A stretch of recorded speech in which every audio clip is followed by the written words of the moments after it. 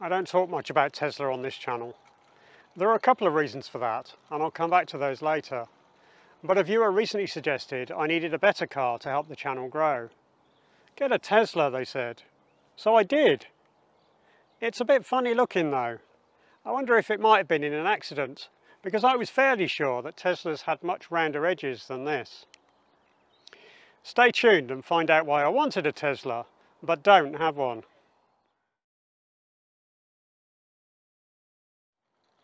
As I so often find to be the case, a viewer made a very valid comment on a video a couple of weeks ago. It was honest, truthful, helpful, and completely accurate, although there was an accidental slight in there, as it happens.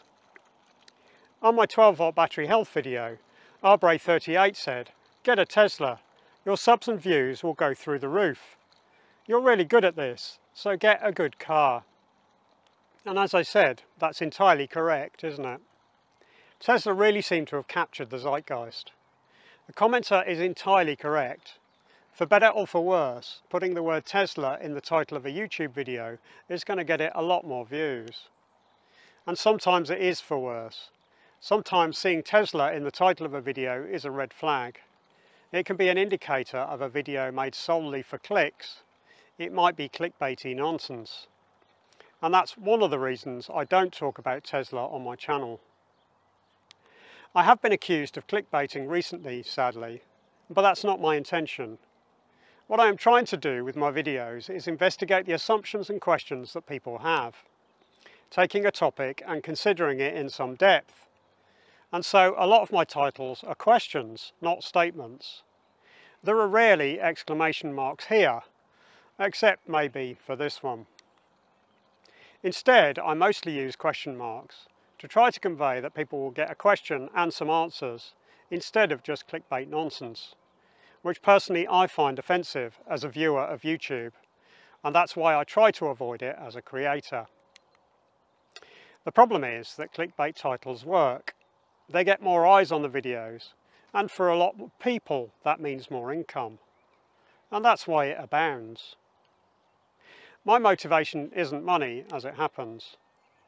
I don't earn anything from making these videos, and I don't intend to. That's not what encourages me to create and upload them. Indeed, were I to get enough subscribers to do so, I would turn down the adverts to minimise them, if not turn them off completely, rather than to profit from them. I'm effectively an accidental YouTuber and very much a hobbyist.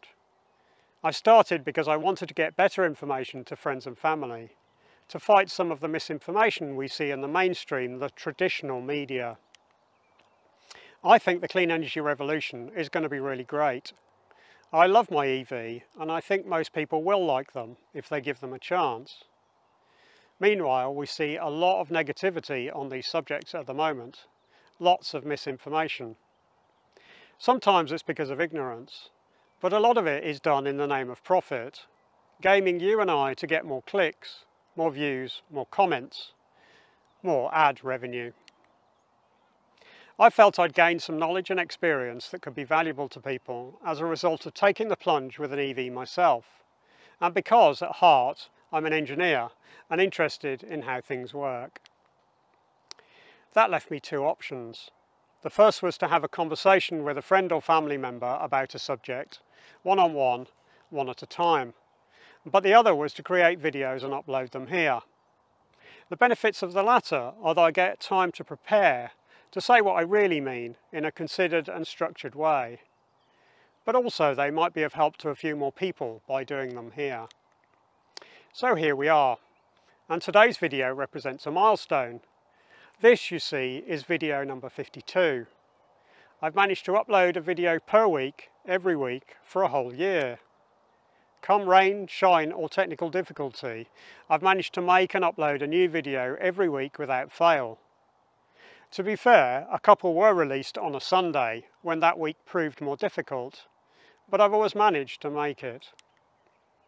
That seems like something to be celebrated, something I wanted to enjoy and to share with you, those who make the time to watch and to interact.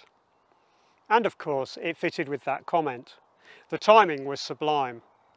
It was a good idea, and so I hatched a plan to get myself the Tesla that my viewer had suggested. What better way to celebrate than to hire myself a Tesla for the weekend, to drive something I hadn't driven, get to learn from it and experience it, a special treat as a pat on the back. One of the videos I did a while back recommended a few ways you might try an EV, because there's nothing better than trying something for yourself when it comes to learning if your opinions are valid. It's a way to question your own assumptions, to find out what was right about your initial instincts without having tried it in real life beforehand. But more importantly, to find out what you got wrong and learn from the process of doing so. I'll link to that earlier video from the end screen of this one in case you're interested in that. However, one of the things I said at the time was that getting what you wanted out of a hire company might be hard. And so you find me standing next to a Polestar 2, because I didn't manage to get what I wanted. And so let this be a cautionary tale for you if you take that route. Tesla have caught people's attention. They were very expensive in the early days. But actually Tesla have managed to bring their prices down quite a lot in the last year or so, bringing them within reach of more people. Even so, they are considered luxury cars and desirable, and so they are not the fare of most hire companies. My initial attempts to get one for the weekend, therefore, was to use Turo. That was looking good until my payment was declined by the credit card company right at the end of the process. For some reason, Turo gets flagged as potentially fraudulent.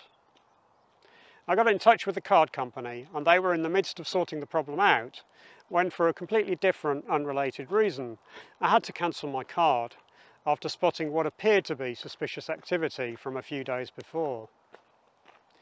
Whilst I've since worked out what that activity was and know I need not be worried, my old card has been cancelled and the new one won't arrive for a few days. I went back to Turo with a debit card, but that was also unsuccessful, so I decided I would have to try to hire from a regular hire company instead. The problem with regular hire companies is they don't really support you choosing a car. Instead, they want you to have something within a category, as that's easier in terms of stock management for them. So it was going to take some patience to find what I wanted that way. One way to overcome that is to use a local, perhaps smaller company. At those sorts of places you can speak to someone and they might be able to fit you to a particular car. We have one such company locally, but sadly they don't have Teslas. No, it was going to have to be one of the bigger companies. Hertz sprang to mind as they announced a few years ago that they were getting into EVs, including Teslas. Indeed, they had said they were going to buy a lot of Teslas. They were getting heavily into them, as a way to relaunch themselves after some financial difficulties a few years ago. It was a way to give them a new selling point. Sadly, they appear to have found it a scarier business than they expected. They seem to have found the cost of repairs to be a lot higher than they had estimated originally. I don't think that will be because of breakdowns or failures, but instead because people might have got themselves into trouble with such a fast and powerful car. And if you've watched the Wham Bam Tesla Cam channel, then you too might think that the repair costs of Teslas are much higher than you might initially expect in the event that they are involved in an accident. So I think that problem put them off. I looked at a bunch of websites, but so often I would start off thinking they would do a Tesla, only to get fed into the same old funnel of all the ICE cars. They just wanted to get me into any old thing, and that wasn't what I was after. I tried making a few phone calls, but they don't want you to speak to people, as people cost too much money. So I was largely stonewalled. I decided the best approach was to go somewhere big with lots of rental companies I could try to speak to. So I headed for Heathrow Airport, keen to walk up to the rental desks and ask them what I could get. Sixt have a manned booth at Heathrow. They could do me a car, but it was going to be about £100 more than the online quotes I'd seen. Sadly, nobody else mans their desk at the airport, at least not at the weekend, so I had to fall back to websites. Europcar seemed to offer that they might be able to do a Tesla, although they don't hold a lot of stock, and so they have to confirm after you book. I tried to take that approach, but sadly my card also wouldn't work with their website, so it seems it's a problem with online payments using that card and not the websites themselves. I went back to Heathrow this morning to try to get it done in person, heading for Europcar's pickup area as my first port of call. But out of nowhere they said they could only do something for a minimum of 7 days, so that was no good at all. While I was there though, I noticed Hertz were next door, and they had a plethora of Tesla Model 3, all just begging to be hired it seemed, so I wandered over there. I took a ticket and waited to be served, but in the end it was to no avail. While they have loads on site, you can't rent them anymore. As each comes back in off hire, they get parked in a corner, ready to be shipped out and got rid of. By this point, I've been trying for many hours, over 3 separate days, and I felt that probably something was better than nothing, so I asked what else they had. And that's how I ended up with a Polestar. Hertz still have those and seem happy to rent them out. It was really that, or go home empty-handed. I don't think Hertz have given up on EVs completely, as some of the detractors would have us think, but they've been stung by Teslas and are not renting those anymore. So I've had the Polestar to enjoy for the day, although after all of the trouble, I don't have it for all that long. As a result, I'm going to talk about that separately, possibly even after it's gone back. Instead, I want to talk a bit about Tesla. Whilst I didn't get hands-on experience of one today, that doesn't mean I have no experience, as I drove a Model S for the weekend a few years ago. But before I talk Tesla, I need to make a quick disclaimer. The main reason I don't talk about Tesla very much is that I'm a Tesla shareholder. I hold a few Tesla shares. So take what I say on Tesla with that in mind. I don't rave about Tesla on the channel, partially because they're not for everyone. Partially because I know that Elon is a very divisive character, even though he has achieved so much. But mainly because I want to remain as impartial and unbiased as I can. I value my integrity. It's an important part of my personality. So I don't want anyone to think that I might be pumping the stock or talking Tesla up unduly. But here's the thing. If you do need to do long distance trips on a regular basis, then you should really consider a Tesla as an option. Their cars currently offer the best user experience. Their software is some of the best in the industry. They do a lot of things very well, but probably the most important is the route planning. Their system can route you to your destination wherever it is, however far away it is. It automatically calculates all of the charging stops you need, so that you don't need to think or plan at all. The car does it all for you. It will often route you via a Tesla Supercharger if it can, which is a good thing, because that's also still the best charging network by some margin. Superchargers are very fast, they have been very reliable, and they are also a lot cheaper than the other rapid charging networks. They tend to be about half the price of the others for Tesla owners, sometimes less, although it varies a bit by time of day. What's more, you don't need to faff with payment methods. The Supercharger recognises the car and automatically bills the owner's account based upon their stored information. Just plug in and go. There's a lot to be said for the Tesla experience. It's got to be one of the best there is, in my opinion, so you should probably consider it. If you need the ability to do long distance road trips, then you should add Tesla to the shortlist and see if anything rules it out rather than the other way round. It is what every other manufacturer should strive for. Both as a techie and as a user of an electric car, it seems obvious to me that what Tesla offers is what everyone should do, and yet they still don't. That's very odd. But if I say such good things about Tesla, and I'm prepared to put my money into shares, then why don't I have one? Well, there are a couple of reasons. Firstly, they are all a bit large for me.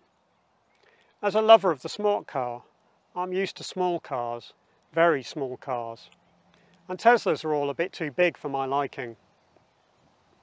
The Model 3 is the smallest, and that will be okay at a push, but it's a saloon with a limited boot opening, and I would really want a hatchback. As part of hobbies, I transport stuff that would be much easier to move with a hatchback, and it can help with day-to-day activities too, of course. So the Model 3 isn't really for me. The Model Y would be better from the point of view of practicality, but that's even bigger. It certainly looks bigger on the road anyway. Furthermore, they haven't been around as long, so they are still very expensive. And that's a factor too, of course. At the time I was looking for a car, the Teslas were all out of reach from the point of view of cost. They have come down in price a lot since then, but even now they are a lot more expensive than something like a Zoe of a similar age. Sadly, the Teslas were never really in budget. But actually, there's probably another reason, a more fundamental one than even cost. I mentioned earlier that I've driven a Tesla. I drove a Model S that my brother hired me for a weekend as a special treat a few years ago. That was an amazing experience, but I didn't really get comfortable in the driving position. It got better as I adjusted it through the weekend, but it was never actually comfortable.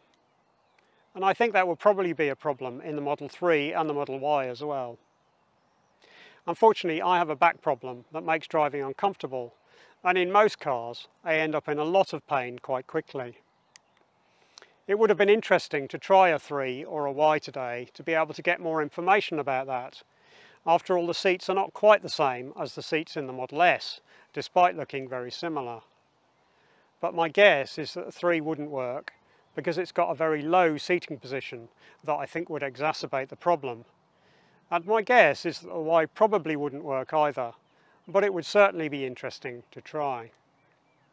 So it's still on the bucket list. Once my card problems are behind me, I might be back looking on Turo again. Watch this space. In summary, the reason why I drive the Zoe is because it's the first car in a long time since a Smart that I've been able to get comfortable in. It has quite basic seats with few adjustments, but they just seem to work for me in a way that most car seats really don't. The fact that it was also affordable brought it within reach in a way that the more expensive cars weren't. EVs are expensive, but the Zoe is at the more affordable end, so it's a possibility for more people. It would be great to have a Tesla, and my viewer is absolutely right. It would do wonders for the viewing figures and get me to the point where I have enough subscribers to turn down the adverts. But the Zoe was a more practical option when I was buying, and it works very well for me. I really like it, and I don't have plans to replace it for the moment. Thanks very much for joining me. Your questions and comments on this subject are most welcome. Have you tried a Tesla? If you've liked the video, then it's a help to me if you click the thumbs up button. And it would also help me achieve my stretch goal for the channel if you would subscribe as well. Thanks.